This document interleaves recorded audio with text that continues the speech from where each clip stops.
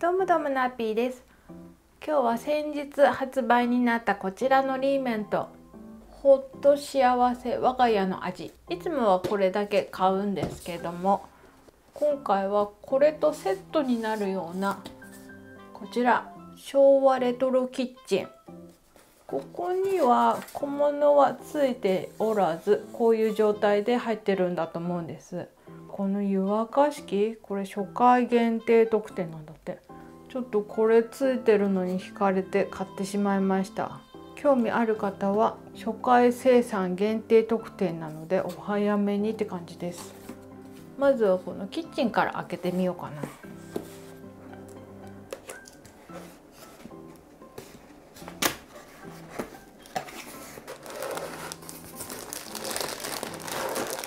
おお、もうね、箱からパンパンに入ってるんですよ。これ中はこんな感じです。色はクリーム色ですね。これ見ると結構黄色が強いのかと思ってたら、開けるとそんなに強くない。キッチンの本体開きます。開きます。あ、包丁入れまでついてる。引き出しも仕切り付きです。昭和レトロなシンクっていうか、今私が住んでる家こんな感じここもいつも通り取れるね。でこれが壁、キッチンの壁。これがガスコンロ。魚焼きグリルとか開きます。ちゃんとこれも回る。で五徳は外れない。これがここジャスト。グリルの網、あれなんかちょっと曲がってる。私のこんななのかな。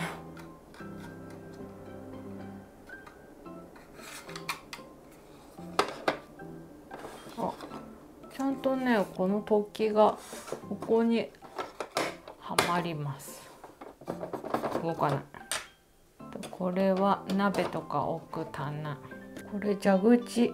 蛇口も古い感じの蛇口だ。向きがどうなの？こうか。こうなるんだ。こっちかと思った。こっちだ。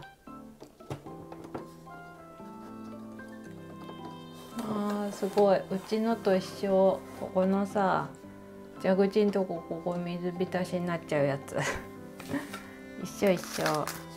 ここに一応組み立て方書いてありました。あとレンジガード、これかな。これだ。これを折って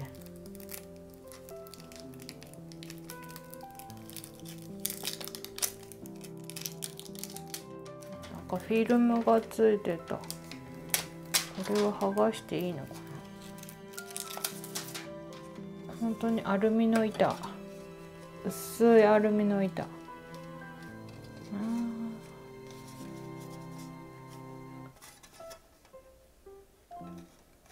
れがここに入る。リアル。できた。パッと困った時に信頼と評判の長尾水道プチガス。安全にガスを使いましょう。シール。ちょっとシール貼るのもったいないので、今回はこのまま貼らずにしておこうかな。でこれが初回生産分限定の湯沸かし器、給湯器か。昔あったね、こういうの。これは後ろこうなってるので引っ掛けるだけ。この上に貼るんだ。上に貼るとこうなる。ない方が可愛いからな。これも貼らないでおきます。はい、こちらが昭和レトロキッチンでした。では今回の本題、ほっと幸せ我が家の味、こちらを開けていきたいと思います。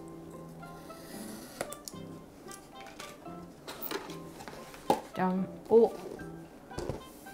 今回のジオラマはなんだ？タイルがあるけど、ガスコンロ。あ、じゃあさ、このキッチン買わなくても似たようなキッチンになるものがジオラマとして入ってます。セット買いすれば。こっちの方がここなんか布巾をかけるフックもついてるな。じゃあまたジオラマを組み立てようかな。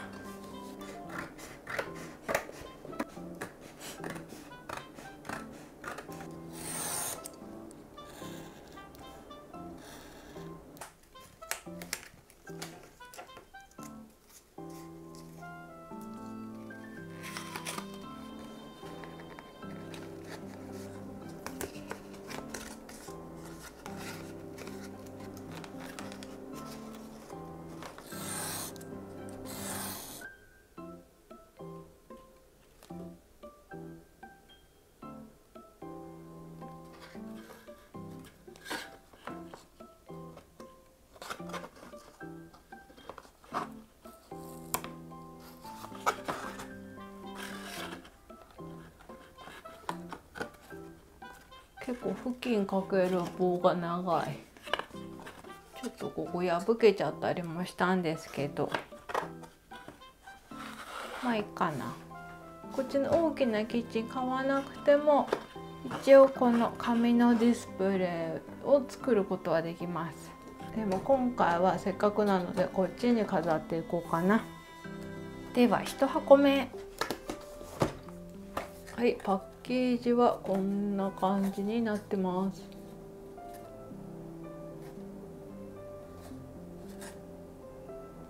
最近なかったか忘れちゃったけど、指ガッと刺して開けるタイプです。これ開けやすくていいんですよね。では、はい、1番、夫婦ちょっぴりお味噌濃かったかな。最近リーメント外国の方からも人気があるようで、ちょっとこれ日本の文化知るのにいいと思いますよ。味噌スープ。和食といえば味噌スープ。ほぼ毎日日本人は飲んでます。私の動画も外国の方がご覧になってる方もいると思うので、はい、これはお味噌で、お味噌のパックに入って蓋が閉まる。味噌のこの表面もさ、このすくった感じが出てるよ。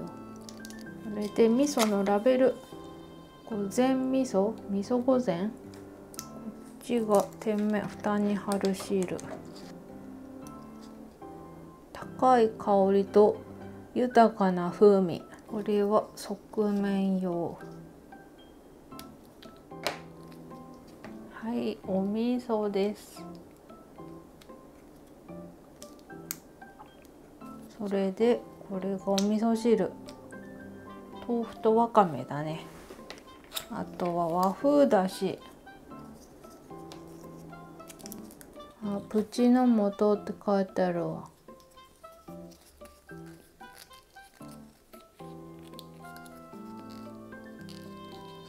ちゃんと裏にもご使用の目安、賞味期限が書いてある。58年の9月25日。昭和58年か。それでお椀にお味噌汁こうよそったってことで、お鍋も可愛い柄です。ホーローのお鍋ってことかな。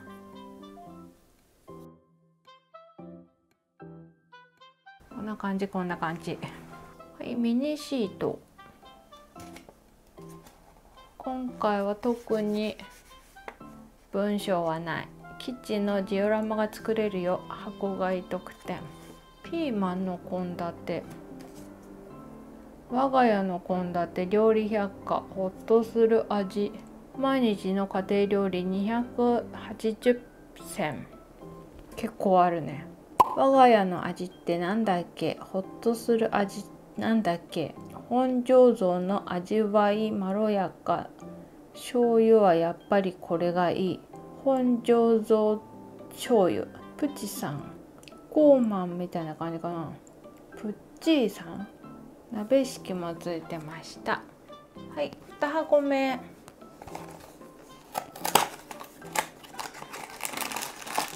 お、炊飯器。2番、ほっかほかご飯おかわり。炊飯器。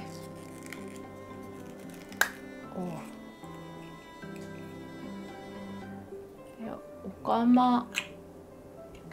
ここにご飯。ずいぶんご飯すっごいへこんで逆か。こっちか。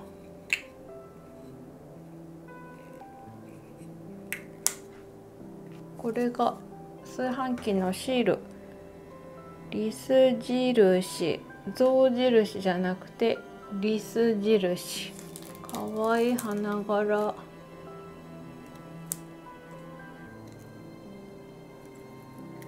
昭和レトロでかわいい。これがお茶碗。しゃもじ。これがお茶碗用のご飯。お茶碗のご飯がここにはまるのかな、本当は。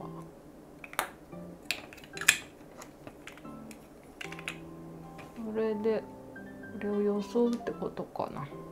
でこれが納豆。おお、納豆糸引いてる。棒があるんでそこに刺すようです。ちょっと今まで納豆なんてなかったんじゃない？これが箸。あ、ここに刺さるんだ。こうか。すごい本物っぽい。こんなちっちゃくて納豆。リーメントこんなの出たことなかったね。これを再現できなかったのかな。本物っぽい。すごい。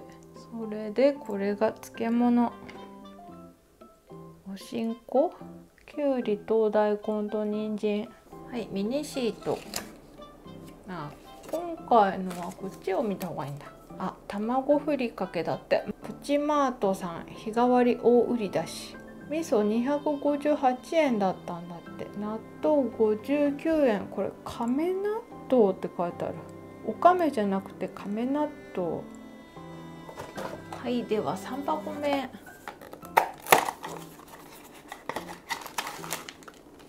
3番、トントン野菜を切る音がする。ほうれん草かな、切ってるのは。すり鉢。5枚にするのか。ごま、いりごま。この袋にちゃんとね、中身だけ入って動きます。ちゃんと直火焙煎。信頼の国産。老舗のプチプチ。直火で香ばしく煎り上げました。58年9月25日まで。やっぱ昭和58年なのかな。これがまな板。おー、ちょっと木目っぽい感じのザラザラになってます。これがほうれん草、葉っぱのとこと茎のとこと根元のとこ。本当はちゃんとこう色をつなげたかったんだろうね。だけども緑にぺちゃっと塗られちゃってる感じだから急に茎と根元で色が違う。でもさ、根元のこのピンクのとこはね落とすけど食べるのかな。まあいっか。これでトントン。ここも切ろうとしてんのかな。それでこれが計量スプーン。あ、外そうと思えば外れそう。ほら。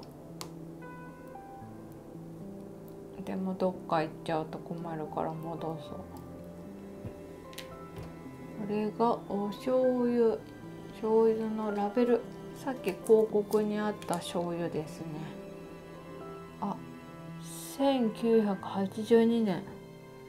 1983年。あ、58年と書いてあったのはやっぱ昭和なんだ。すり鉢にすりこぎもついてた。ごまを入れて、ほうれん草とかお砂糖を入れて、あと醤油計量スプーンに注いで測って入れてごま和えにすると。包丁はここへしまえる。はい、ミニシート、大布巾、お買い物メモ。はい、4箱目。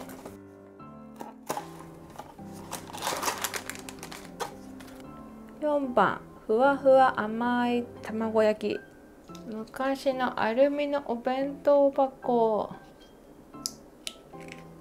そこに出たよ、この謎のキャラ。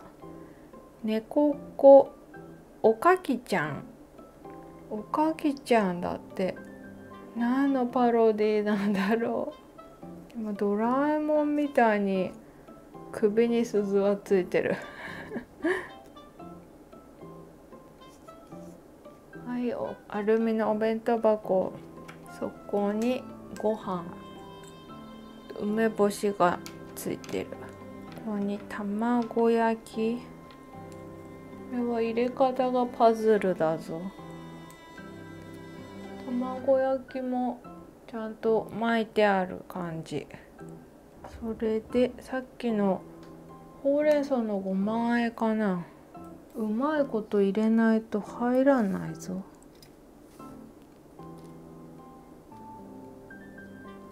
これがお魚目指しかな。あとこれは醤油差しかな。象の形した醤油差し。これは中には入んないもんな。トトロのさ、お弁当はこういうちっちゃい魚が入ってたけど、私小さい頃こんな魚お弁当に入ってなかったな。でこれが銅のフライパン、卵焼き用のフライパン。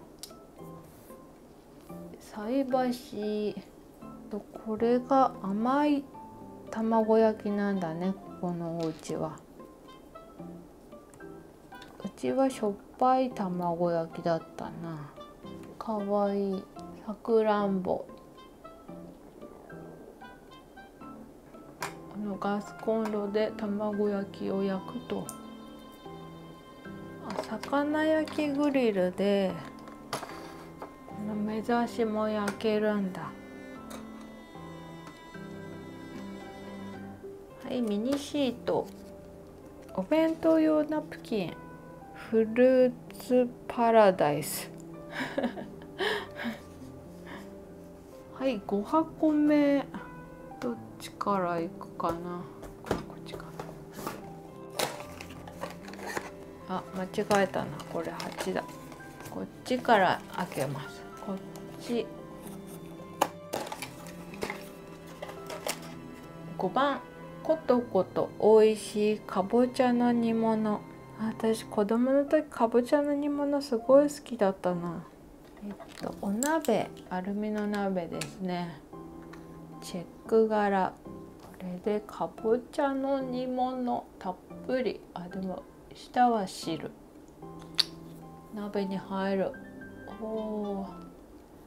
なんかちゃんとツヤが出てて美味しそう。落とし蓋もついてたわ。こういう落とし蓋ってあんまり外国じゃないんじゃなかったかな。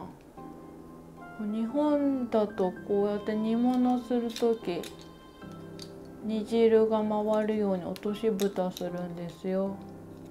細いものを、これ竹串。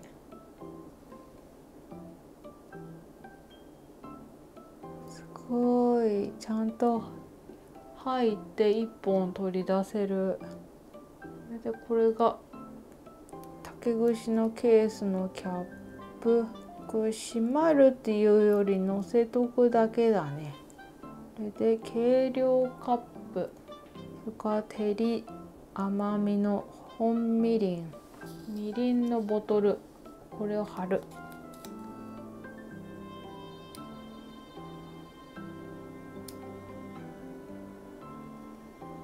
竹串のシール。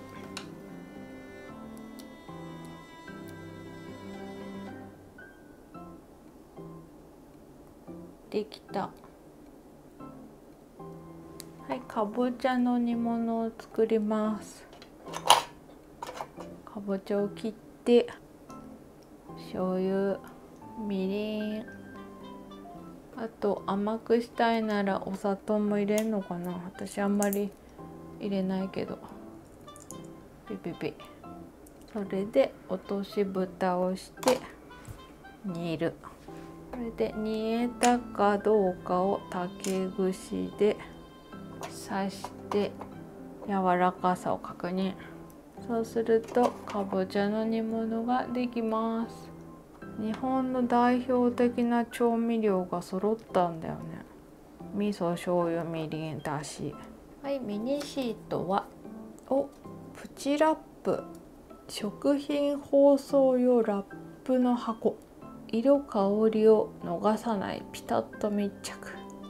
プチカセイ株式会社。はい、では6箱目。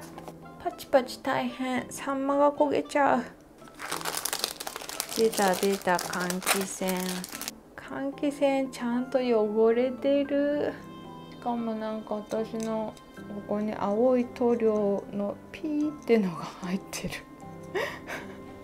本当に汚れちゃってる。まあいっか。これ外れるのかな。掃除する時さ、ここ取るじゃん。外れないか、さすがに。ね、ちゃんと回ります。リーメックかな。リーメック。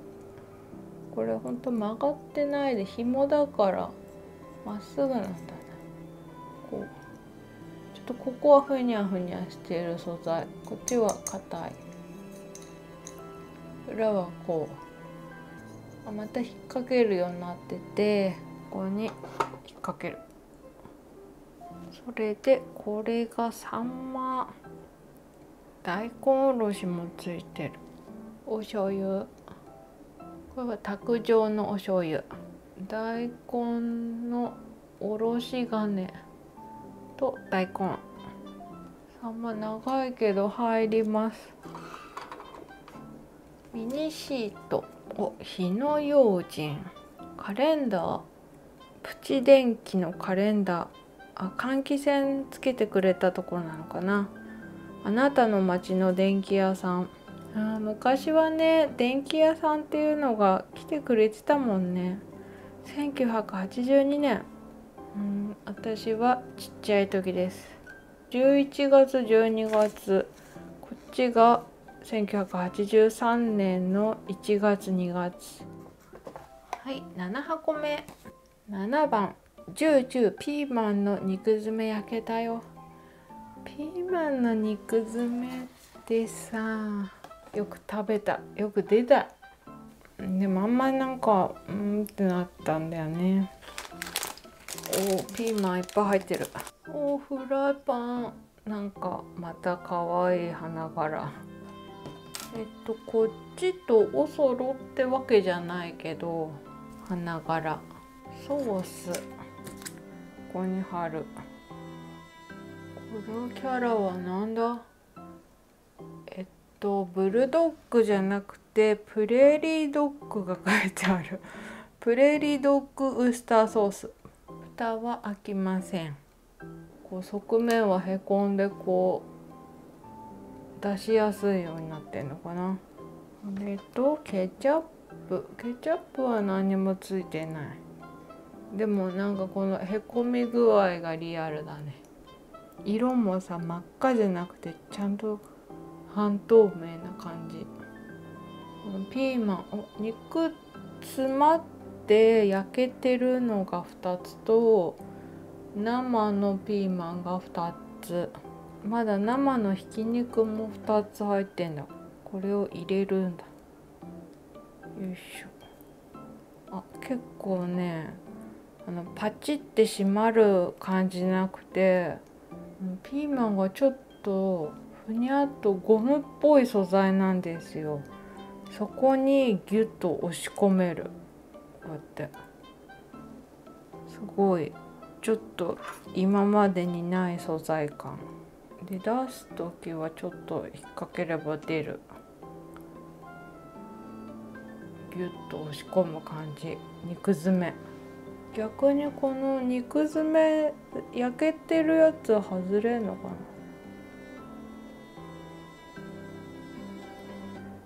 な。あ、これは外せなさそうですね。ダメだ、くっついてそう。でフライ返し、これがなんだ、ソースか。はいはい、お皿に焼けたのにソースがこうしてかかるってすごい。ソースとケチャップ混ぜたのをかけてんだね。私ソースとケチャップとあと醤油とか混ぜて勝手にソース作ってた気がすんな。さっきのさ、お弁当とかに入んのかな。惜しいな、ちょっと大きくて入んないや。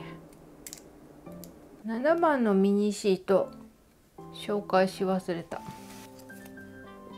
新聞が入ってます。プチ新聞、プチの国海外初進出。ディズニーランドは1983年オープンなんで、これはちょうど82から3になる時だったの。麹町プチランド開園、舞浜ディズニーランド開園みたいな感じかな。あ、内側もいつでも炊きたてふっくらご飯、さっきの炊飯ジャーの CM だ。華やかって名前なんだ。 PS 逆転ホームラン、プチ相撲プチ場所開幕、プチの山気合十分。はい、では最後8箱目。ピカピカ我が家の台所はいつもきれい。ゴミ箱、開く、蓋が開きます。閉めるのは自分で閉めるんだ。オレンジとさ、この緑、黄緑とか緑って昔の色の組み合わせ。ここに三角コーナー、これがねあんまり綺麗じゃないんだよね、いつもね。もう三角コーナーなんて使ってないな。ゴミ袋に直に入れちゃってるわ。あ、アクリルたわし、アクリル毛糸で作ったたわし、これかわいいね。自分でも作ろうかな。さっきのサンマの骨、さっきのサンマ食べたらこうなるすっごい綺麗に食べてるこの人。これこのまま捨てるにはね、ちょっとビニールかけたいね。ビニールは入ってなかったね。これと卵の殻、卵は入ってなかったけど卵の殻は入ってます。この殻ってさ、組み合わせできんのかな。リーメント何でもパズルになってるからさ、こうかな。一応つながってそうだね。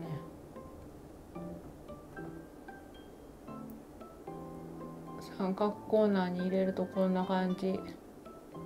それでこれがクレンザー、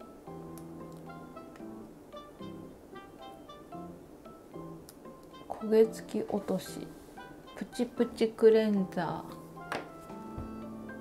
ちゃんとこのね、頭のとこ穴が開いてペッてかける感じ。ゴミ箱はここで三角コーナー、ミニシート、ゴミ収集カレンダーとゴミ袋の入った袋。本当の袋はついてなかったです。このキッチンにきれいに並べてみようかな。私食卓テーブルを持ってなくて、ちょっとサイズが小さいんですけど、セリアで買ってきたテーブルと椅子、これを使って並べようかな。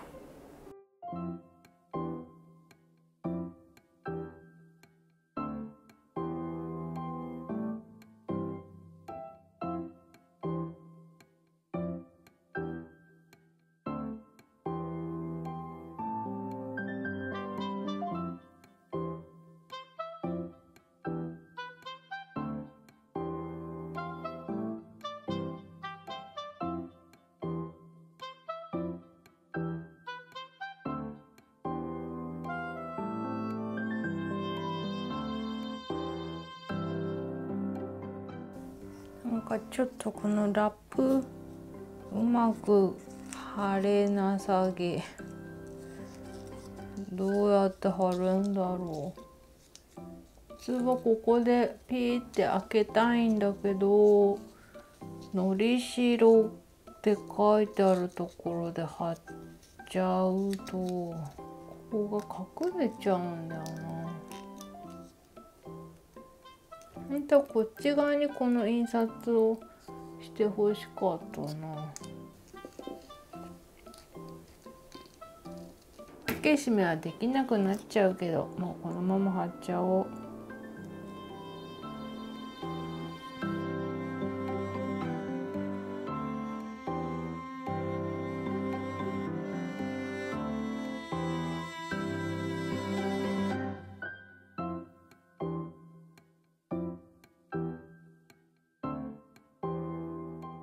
やっぱ紙だからうまいこと包めないですね。これをランチョンマットに使ってご飯を食べるということで。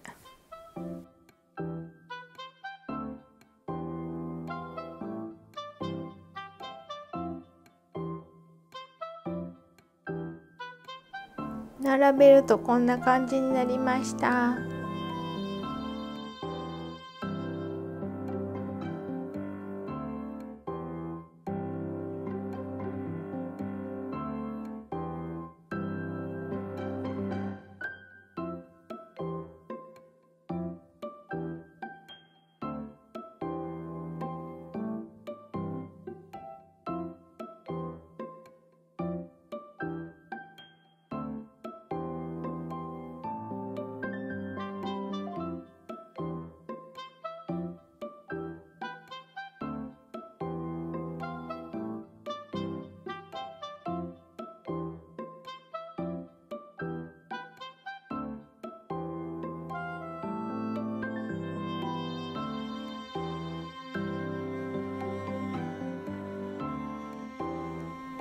ではでは、今回もご視聴ありがとうございました。